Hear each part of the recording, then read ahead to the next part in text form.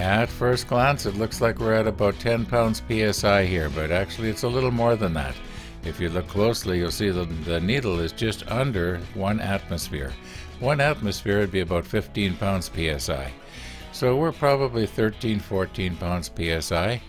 And yeah, and you're going to be seeing this along with me. This is not a reenactment here. I'm not sure at this point if tightening the cap down over the nozzle a little tighter is going to solve the problem. And well, you're just going to have to wait and see, just like I did. And if you want to use the fast forward button because this is going to be long and boring, well, go for it. I don't blame you one bit. Okay, as you can readily see, tightening down the cap solved the problem. I may have even been able to have it work with less pressure. Maybe I'll try it next time. I'll try it at 10 pounds next time. Anyway, let's leave well enough alone here.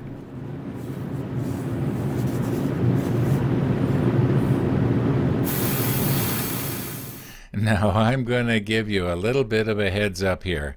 At about the 7.5 minute mark or so in this video, I find a problem and I have to stop spraying.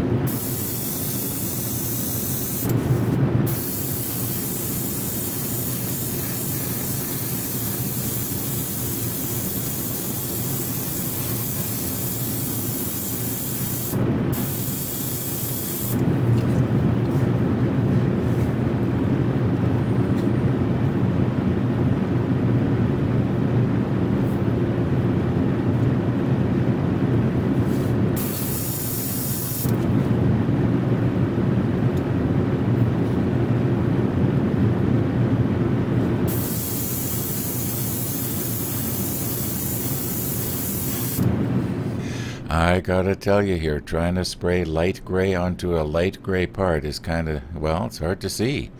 Well, there's a bit of good news. I guess if you can't see it, nobody's going to notice, right? Wrong. Where the plastic is going to show through, it's going to look kind of glossy there, whereas the paint is going to be flat.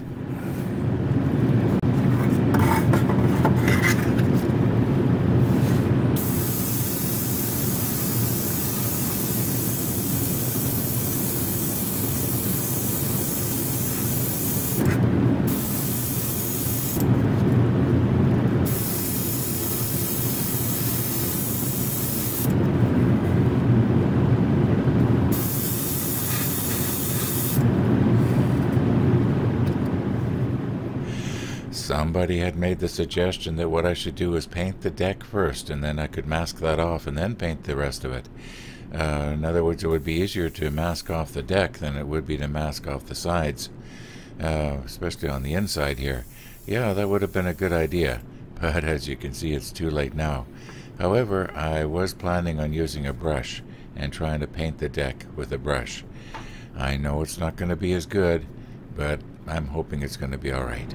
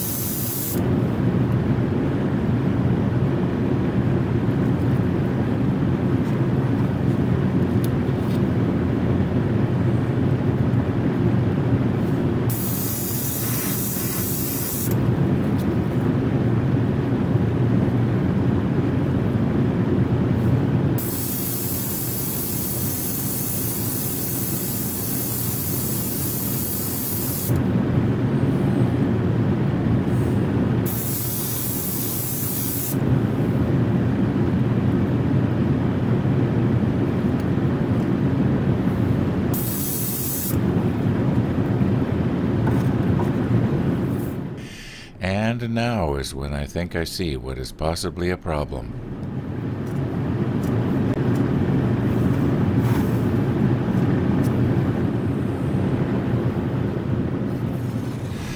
Now this is my very unprofessional and rather inexperienced advice. Whenever you're through spraying, immediately begin to clean your airbrush out. Don't let any paint get dried up in there, because it's a lot easier to flush it out when it's still, you might say, liquidy. Once it dries, then it has to be dissolved, and, well, you know what I'm trying to say here. Anyway, once again, this is my unprofessional opinion.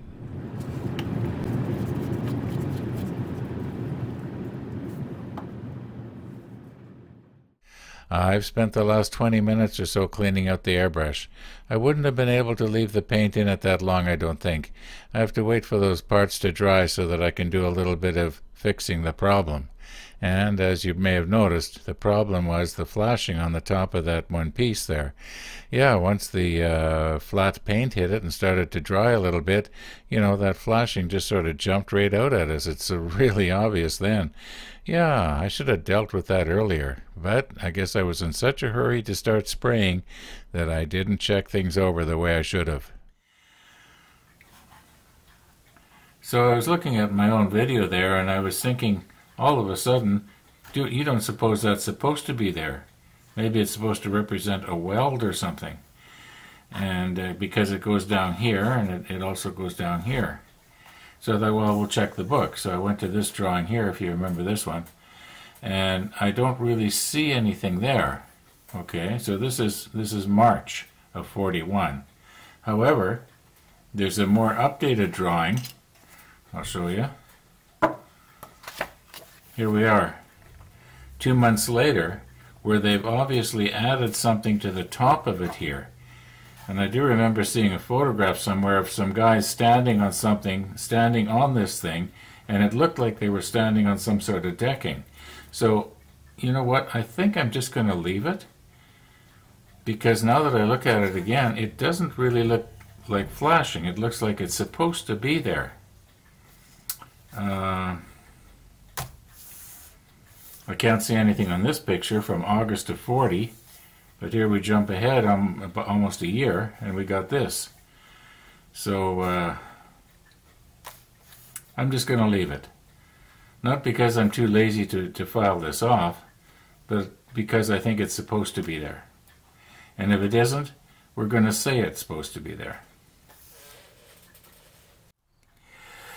A fair amount of time has passed here now. And I'm thinking, as long as I'm going to spray again, let's see if possibly I can spray at 10 pounds.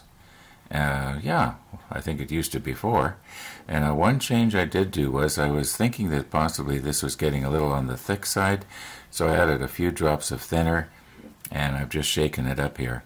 So I know it's not really a really good test, because the experience I've had with this thing is that the thinner the paint, the easier it sprays. So like I say, it's not a really good accurate test, but anyway, I'm just going to take it down here to just 10 pounds.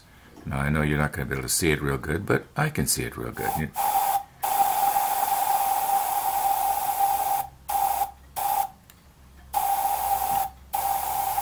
Okay, that says 10 pounds when the air is passing through. Now this may not be accurate.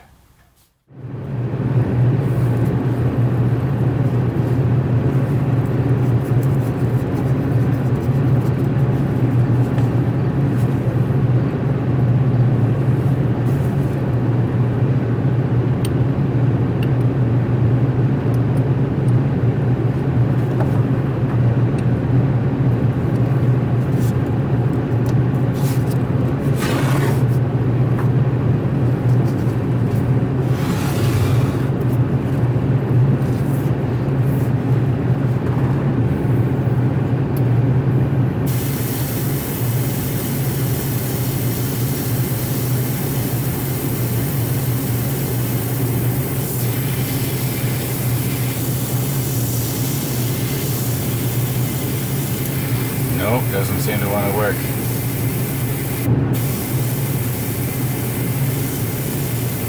Well, I'm going to increase it up to 13 pounds again like it was before.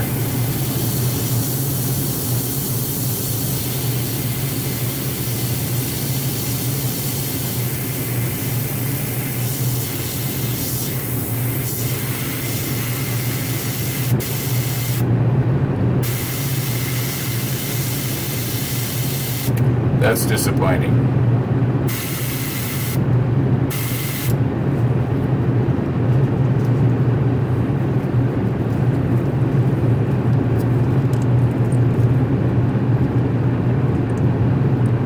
Now I shouldn't have to have this very tight. It's fairly snug already. I don't know how many inch pounds, but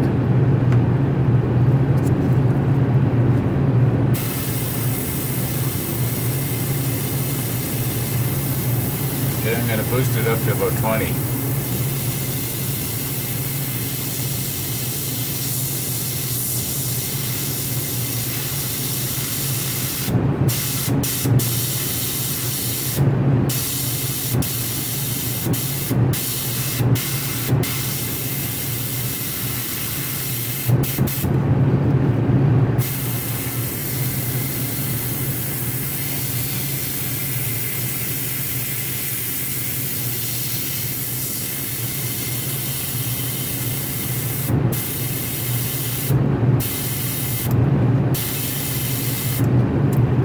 Well, you know what? I'm not even going to try and spray this part. I'm going to take it apart again and see what's wrong here.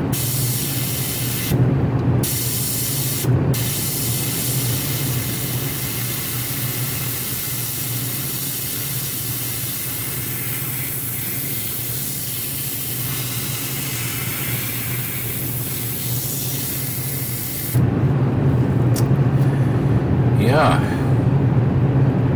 I don't know. I thought I had the problem licked. Must be doing something wrong.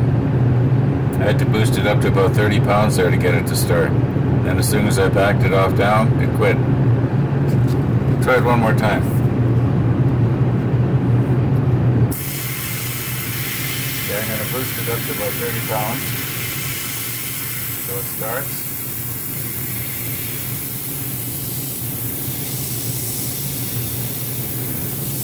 Yeah, it's back down to 20 pounds. 30 pounds.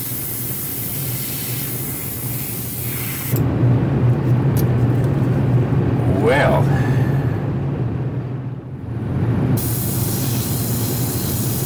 yeah, I have not taken it apart yet. I was just in the process of cleaning it out, and I put some pure isopropyl in the cup, and I'm down to 10 pounds, and it's working good. You might say at 10 pounds, like you can see the isopropyl.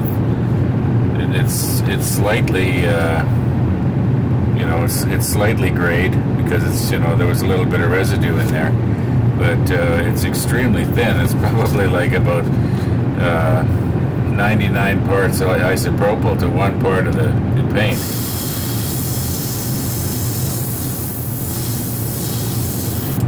Now that was 10 pounds.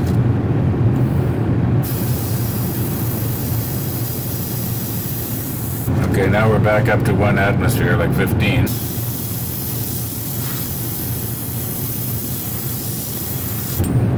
Well, I don't know, maybe I should pour the paint back in and give it another try. I'll just run this through and get rid of it.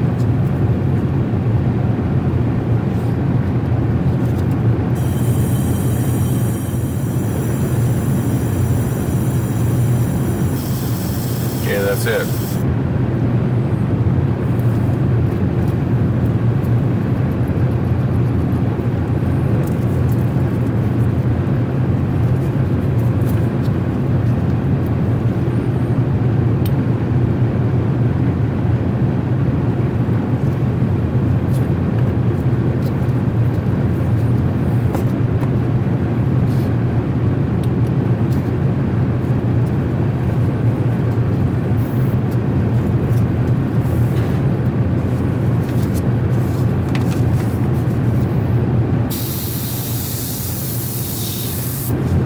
That's 15 pounds. Let's reduce it down.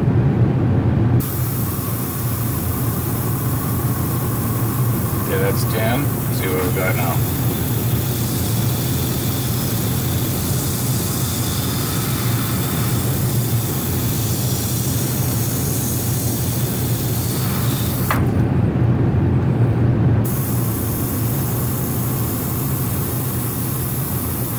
I'm up to about 12 now.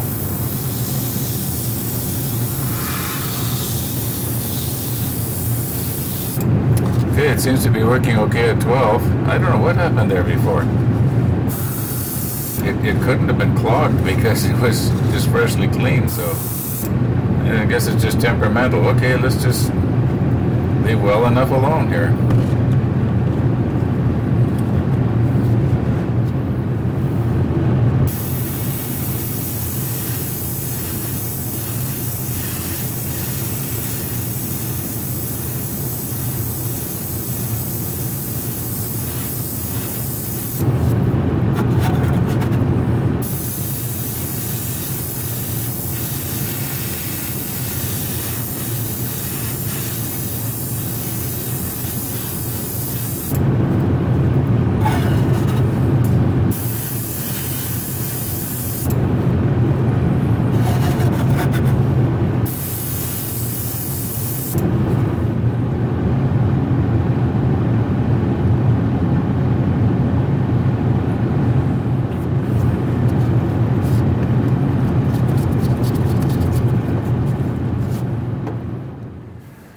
Now this is not going to be one of those how to put an airbrush back together type things.